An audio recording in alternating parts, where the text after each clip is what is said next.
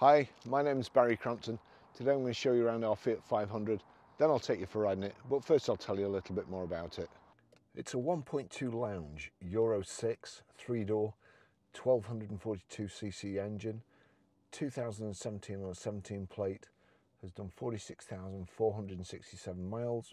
Fuel consumption, urban 51.4 miles per gallon, extra urban 65.7 miles per gallon, and combined is 60.1 miles per gallon. Has a top speed of 99 miles per hour out of a 4-cylinder, 69 brake horsepower, 8-valve engine. Okay, so you won't lose this in a car park, will you? It's quite a bright colour. I quite like it. It's got the full pan roof, the chrome window surround, chrome door handles, multi-spoke alloy wheels. It's got the cute headlights that look like they've got eyelashes on, the chrome tiny grille, Fiat badge, and then this bejewelled grille underneath, body coloured mirror backs, kind of a integrated rear tailgate spoiler, rear wash wipe, again the chrome boot handle stroke 500 badge underneath there. There's an electric release. Let's just see if that releases. Yeah, electric boot release too. A reasonable sized boot, to be fair. I've got my big camera bag in it, and there's room for perhaps another one in there as well. This tiny hard rear load cover, the rear seats split 50-50 individually of each other. Little strap here to pull the tailgate down. Rear parking sensors, the chrome strip in the back there, and it's only a little thing, but I like the design here. So the rear light here has got a panel in the centre which is body colour. I like it.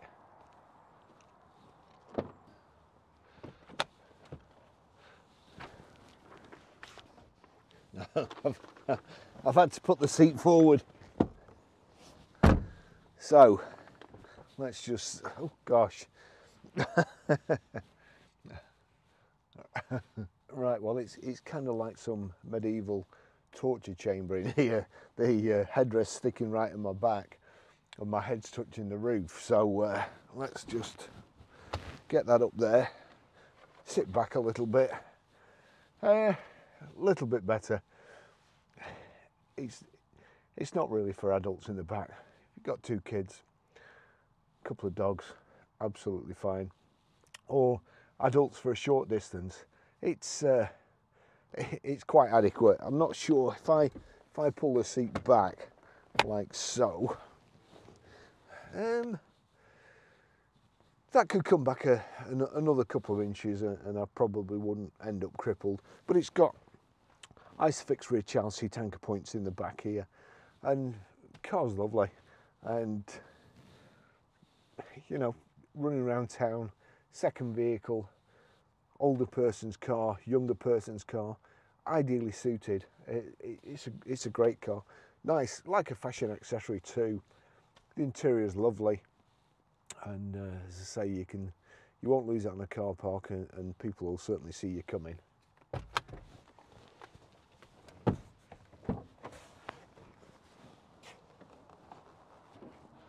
There we go.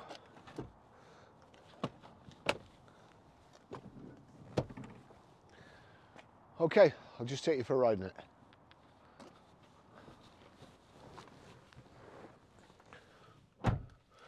Those are the keys you get with it. There's one remote and one just normal, kind of a spare key. So proper key blade in the ignition, foot on the clutch, make sure it's in neutral, and that's it. Starts up straight away. Now, I love these cars. I really do think they're fantastic. There's a lot of stuff going on these days about electric cars and economy and so on, and cheap to charge. This was 60 miles to the gallon.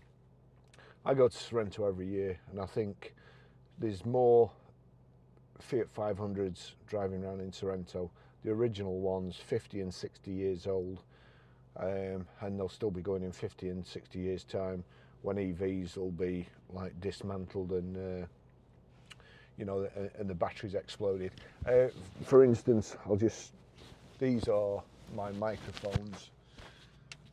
Now that's a little over 12 months old, and you'll see the battery's expanded. It's a lithium battery. Battery's expanded so much that it's pushing the face off. Same happens with iPhones, the same happens with Apple Watches. And then they try and tell you that it won't happen with cars. That's mainly because the batteries are compressed or boxed in, clamped, whatever you want to call it, so that the batteries don't deform. But the actual pressure that these batteries, when they expand, come up to. This one, it was charging in my office, and I heard it go from the front room. I heard it pop the front off, and obviously your EV battery is about 5,000 times bigger than that. So I think when your EV battery pops, it'll go off with, you'll be lucky if your house is still standing. Anyway, so there you go. As far as economy goes, it's not just how cheap it is to charge, it's the overall running costs of a vehicle. And these don't, you know, I mean, I think you'd struggle really to beat one of these. Anyway, let's just see. I'll just show you how to. First of all, we'll go onto the radio, turn that down. I'll just show you how to delete a mobile from the Bluetooth audio system in this Fiat 500. So if we go onto phone, you'll see there no phone connected. You've got settings there, onto settings, and it shows you the phones that you can connect and a little cog at the end. Click on the little cog, it brings up a different menu, connect phone or delete phone. I want to delete phone. Do you want to delete John's phone from the phone and audio device list? Yes, that's what I want to do. So that's it deleted. I'll just show you how to pair a mobile now. So we go onto settings, we're looking for Bluetooth, onto Bluetooth, watching out at the bottom. So I'll just go back to radio. So from any screen, onto phone, you'll see there no phone connected. Do you want to pair a phone? Now, I'm just going to click no for the moment, because the chances are you will have another phone. So we want to do it the long way. You've got another phone connected, you want to connect another one. So go to settings, let's see, go down here, oops, phone Bluetooth, onto phone Bluetooth, paired phones and audio devices, we'll click on that, add device. So add device, it's showing there pin 7376, that'll be it, Uconnect. So click on there, it's actually generated the pin code, so you don't need to put anything in, just click on that, click here, yes, pairing in process, allow contacts and favourites to sync, allow Bluetooth pairing successful, make this your favourite. Well, don't need to, but I will. And then we look for Uconnect on here. Where is it? Is it at the top? Oh, there it is, Uconnect. So that's connected. That's how you do it. Do you want to download your phone book and recent calls? Well, I don't. But you'll see there, Barry's iPhone 13 Pro connected. Okay, you want to stream audio. So go to your music. We'll click on that record there playing. You'll see Uconnect is at the bottom. Uconnect, there's a tick next to it. That means any audio that plays on your mobile, if you've got this set up correctly, the audio will play through the speakers. Now then, what you have to do now, I'll turn this up. That's on the radio, so we go to media, and it's come up straight away. Achilles heel, top loader, that's playing. If it doesn't come up straight away, you see there select source, it may not show, it could have been on auxiliary or USB or something like that. So if it was on auxiliary, you click select source, click Bluetooth, like so, we'll turn that up, and that's it. Brilliant system. Right, let's get going. Now, I find it quite difficult to get comfortable in a Fiat 500. The reason is that I have to put the seat so far down and I sit far back, and the rake of the seat is quite high, so it's underneath my legs here, underneath my knees. But you probably, if you want one of these, be smaller than me and it'll be comfortable. But I really, as a car, as a concept, I really love these. They are brilliant. As I say, whole life cost.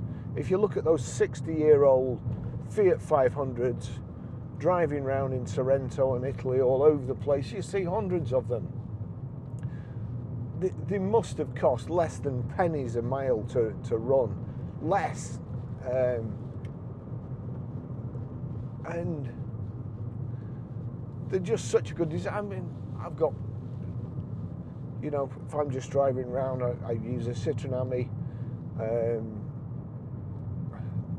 big enough to get to work, very, very economical. This one's got obviously a heck of a lot better spec than my Citroën. We've got electric windows, we've got electric door mirrors. There you go, you operate the electric door mirrors like so. It's got a pan roof. We can put that across if it's too sunny. Like, chance would be a fine thing in the UK, of course. We've also got down here where you can't see, I'll try and remember, let's see, if I click that up, that's speed limiter. If I knock it down, that's cruise control.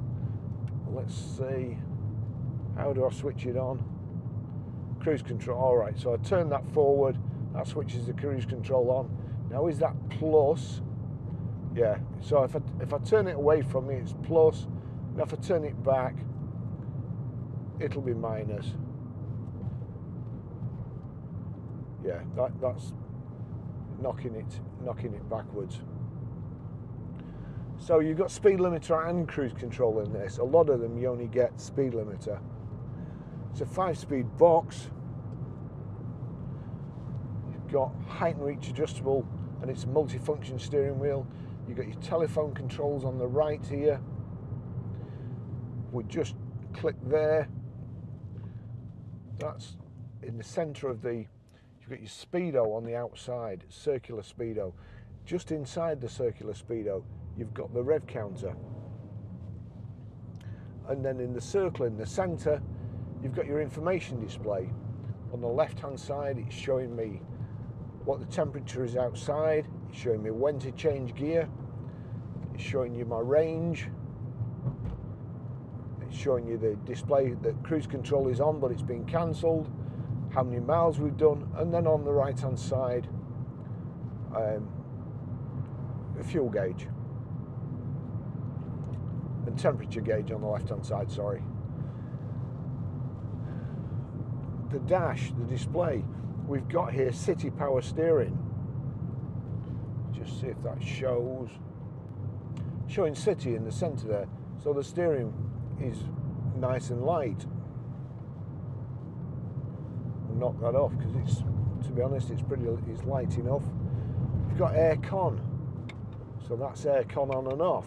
Your fan, all proper switches, hot and cold, where you want the air coming in, whether you want it coming in from outside or whether you want to recirculate, where you want the air going, and your heated rear screen. I think is that stop start?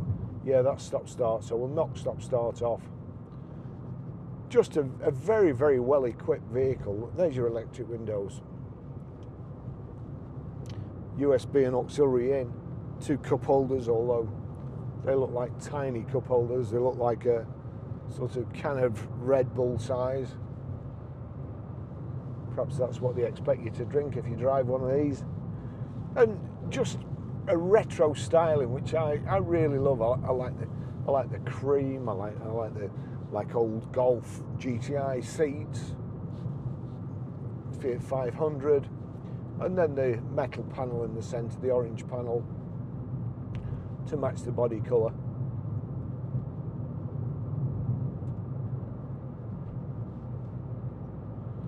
I don't think it's a car that you'll be going up the motorway in very often, but I think even so, we'll nip up the motorway today. Sounds great, the sound system's pretty good. You got it there, if I click that, your trip computer, so that's giving you trip A, trip B, your range, and your current miles per gallon. If I click in the end here, the button in the end, that changes the display in the centre of the speedo, so that's telling me distance A, average consumption, average miles per gallon, instantaneous consumption, average speed, and you know, all the information that you could possibly need. I click on audio there you can change where the sound's coming from.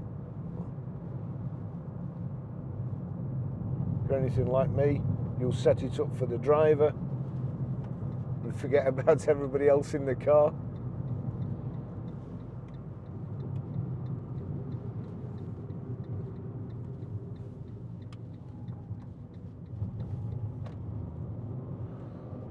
So nippy, easy to park. Let's just see and get them back. There you go. We'll do that.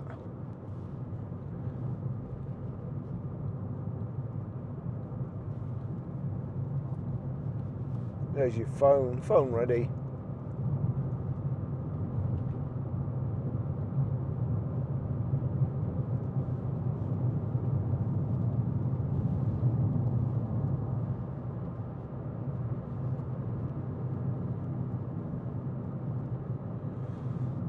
Caravan hasn't sold.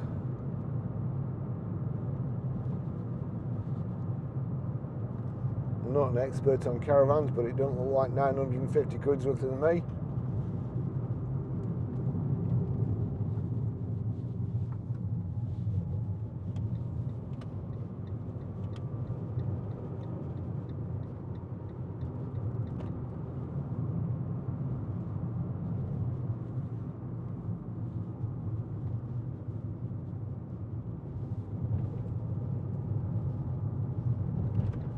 We'll see what it's like at 70.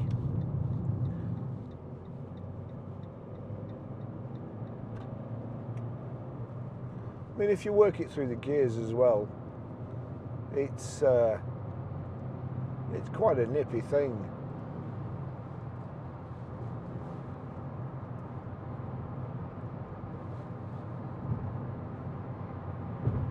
That's 60 miles an hour. Let's go for 70, so that's 70. Turn the cruise on there.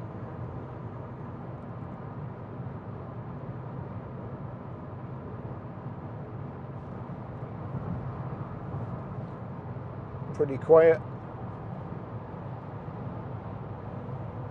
Certainly wouldn't complain at that myself. It's a nice light and airy. It's only a little car, but with the pan roof, makes it seem a heck of a lot bigger.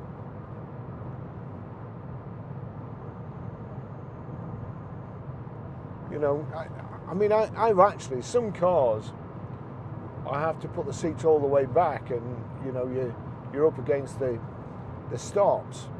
But this, I think it's probably because it's higher up, so my legs are bent and down, that I don't need to be as far away from the steering wheel as I would normally sit. So I think, actually, I'm just going to nip off here. Won't go so far today because I'm a bit late today. Got lots to do. You know, what a great car. We've had it in a couple of weeks, actually. I'm surprised it's not sold already, but never got round to videoing it because we've been, we've got quite a few more expensive cars. It doesn't matter how much the cars are that we sell, we always try, well, we treat the customers the same, certainly, and we try and market them the same by doing videos and and photographs in the description, but it's kind of human nature. When you've got one at 7 grand and you've got one at 40 grand, you're going to do the 40 grand one to try and sell that quicker. So anyway, concerted effort this week. I've kind of changed, or had to change, the way I've been doing videos, because way behind and it takes too long. So I've tried to do it a different way today. The earlier bit, walking around the car, I don't know how that will do. So I'll apologise here if well, I'll do two. My new way of filming is really good. I'm so pleased I've done it. Or I'm awfully sorry about the first bit where I walk around. It's a complete dog's dinner. So pick one of those. Nice light clutch, good gearbox, just everything. Really, really sporty. In Sorrento every year there's a Fiat 500 procession. I'm just a bit too far back there, that's just a bit awkward. Yeah, there's a Fiat 500 procession, and there's some beautiful cars. And I always say about there's a chap with a Fiat 500 convertible, absolutely mint, must be worth a fortune. Only a few left in the world.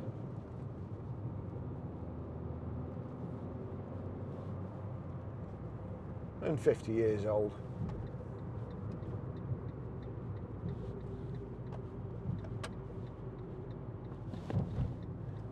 Yeah, well, you were really in the wrong lane, mate. So don't be shaking your head at me.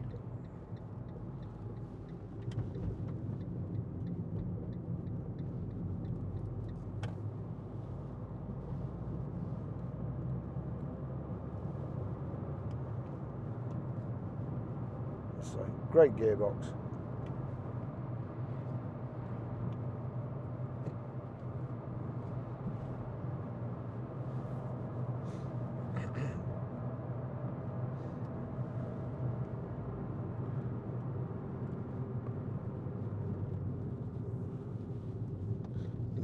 And if you're a Blackpool supporter, Tangerine, then this will be good for you.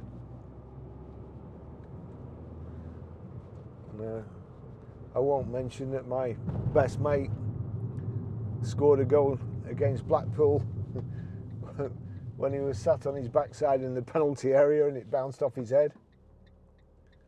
And they still hate him for it to this day.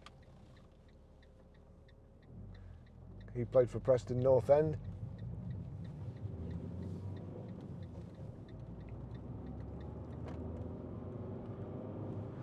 But don't let that stop you from buying it. It's a great car.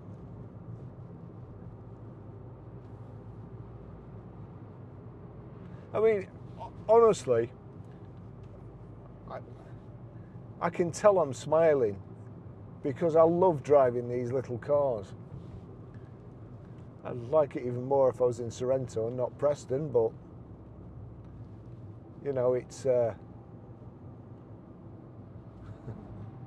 it where you can. Just a joy to drive.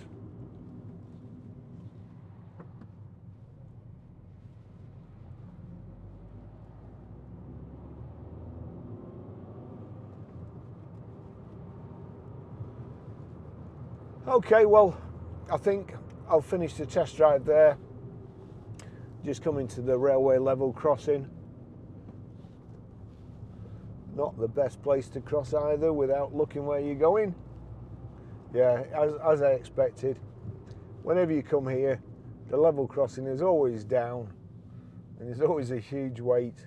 So that's it. Great spec, lovely little car. All the good things, proper handbrake, proper ignition switch, good colour, nice seats, nice and very, very comfortable as well. Again, the lady we took this off was quite diminutive and well, look, she was lovely. So it's belonged to a good owner and being well looked after. So thanks for watching, and I'll see you in the next video, and I'll just wait for the train to come. See you later. Bye bye.